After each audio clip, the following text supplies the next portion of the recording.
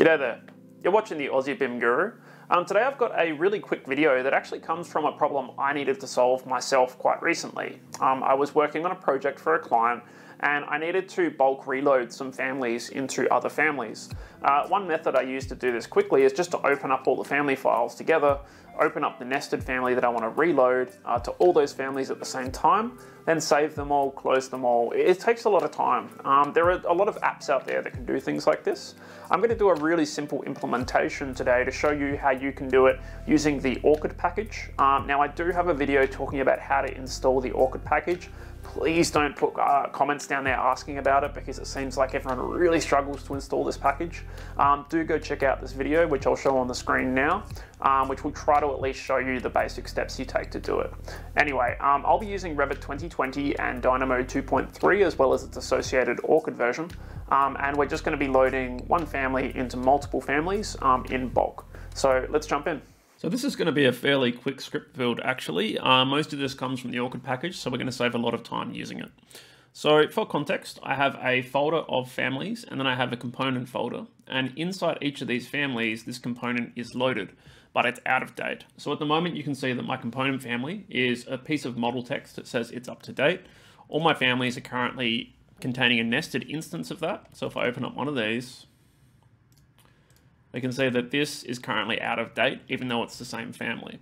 So whilst we could open each family, and in this case, load in this up-to-date component in order to update it, we obviously want to do it in a more fast way, an easier way. Now this is a non-shared component as well, so we can't just do a batch load in a project environment. So in this case, we actually need to open each family and then load this component in. So we're going to use Dynamo in order to do this. Now, I'm just running out of one folder here. Often you would actually need to find these files inside a deeper directory system, in which case we would do what's called a deep search, where we actually look through subfolders as well. To keep things simple, I'm just going to do a shallow search, so in this case, just one folder. So we're just going to begin, first of all, by getting our directory of families. So in this case, I want to get a directory path. I'm going to browse, in this case, to my folder, which I'm calling the run folder. And I'm going to make that an input for Dynamo Player. And in this case, you could call this something like directory to load family 2. From here, we're going to get the contents of that directory. So I'm going to look for directory.contents, and we're going to get the contents node from Orchid. There is a directory contents node by default that comes with Dynamo as well, but assuming I'm already using Orchid, I'll just use this one as well. I'm going to switch to manual mode at this point because we're going to be loading some files. So first of all, I'm going to go to directory, and we can search for something here as well. By default, it's going to search for asterisk, which means every file. Now the directory contents node from Orchid does filter out things like hidden files, read-only files, system files, I should say. So in this case, what we're going to look for is a code block. We're going to say asterisk.rfa, which means anything followed by .rfa. In this case, deep search by default should be set to false. Just in case you don't trust the package updates in future, you can just say it is false, so that is always false, even if the package owner does change that behavior. But this means that it's only going to search through the directory that we pointed to, not any of the subdirectories. Okay. So at this point, what we're going to do now is we're going to be opening each of these files in the background of Revit, so we don't actually see them open. It's going to do some things to them and then close them in the background. So if that doesn't make sense to you, just understand that Revit can actually open files without showing them to you.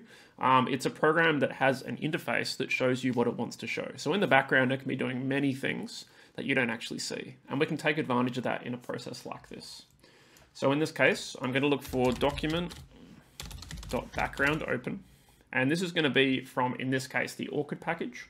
It also has the option to open detached files as well. So it can work with actual Revit documents, not just family documents. But in this case, we are just going to be using it to open these files. Now, I'm not going to run my script at this point because I want to run all of these things at once. So what I'm going to do now is just freeze this particular node and keep working. I then want to load in my other family that I'm going to load into these documents. So I'm going to look in this case for document.load family. And in this case, I'm going to want to get the document, family node. So in this case, I'm going to firstly into each of these documents be loading my family. Now in this case, this actually is a path to the family file. So we can just get a standard file path input. make that an input, and we can say this is the family to load. And by default, I'm just going to go and find the component that we want to reload, which is this text marker.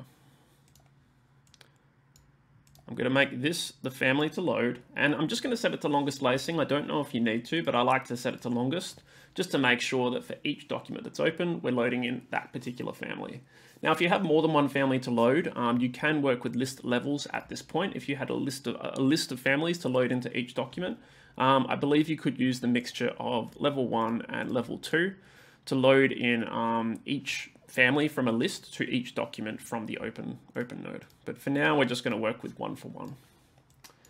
What we need to do now is once it's loaded, we need to tell Dynamo to wait until this is finished. So what I'm going to do is use the await node from Orchid as well. Now this is in lots of other packages as well. It might be called wait for, it might be called pass through. Essentially it just says until something is finished, don't pass something forward. So it gets Dynamo to wait for something else to happen. So we're going to pass through the documents that we already have open once the families have finished loading. And at the end, we're going to close those documents as well. So I'm going to look for the document.close. And in this case, there's a few of them. I think this is the Orchid one. Yep. And we're just going to set it to longest lacing as well, just to make sure that it shuts every single document, but I believe it probably sets itself to longest by default. So for each document, we are going to close it, and by default, it's not going to save. We do want to save, so we're going to get a little code block with true. And that's it, that's the script. So let's actually run it and see what happens. I'm going to unfreeze this node. And before I jump forward, I will just quickly show you which version of Orchid I'm using, because this is a very common question. Currently, I'm using the build on the screen here. I'm in Revit 2020. So in this case, I believe my build probably isn't up to date, but I'm pretty confident that this should work in most versions of Orchid. There is some changes that come in each package that sometimes lead to questions, but hopefully what I've done here works for you. Okay, so I'm just going to run it straight from here. If I go run, we should expect to see those families eventually update. Once we've opened them all, it's going to start loading in that family each time, so we can see those backup files starting to appear, and we can see now that each family is now up to date. So we've bulk loaded that component, it's saved and closed them all, and that's it. That's how easy it is to bulk load nested components into a Revit family. So there we go.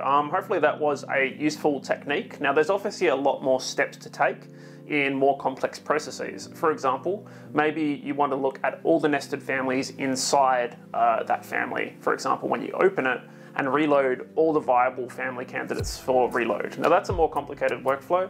It does involve firstly opening the documents, checking all the nested families, checking their name back on a directory to see which file path that family sits at, if any, and then reloading using sublists and levels. I could probably cover that in future, but it is quite complicated, so I wanted to keep this quite simple and quick, just to give you the basic tools to start with. Anyway, if you're not already following and subscribing, feel free to do so. I look forward to seeing you in future similar videos.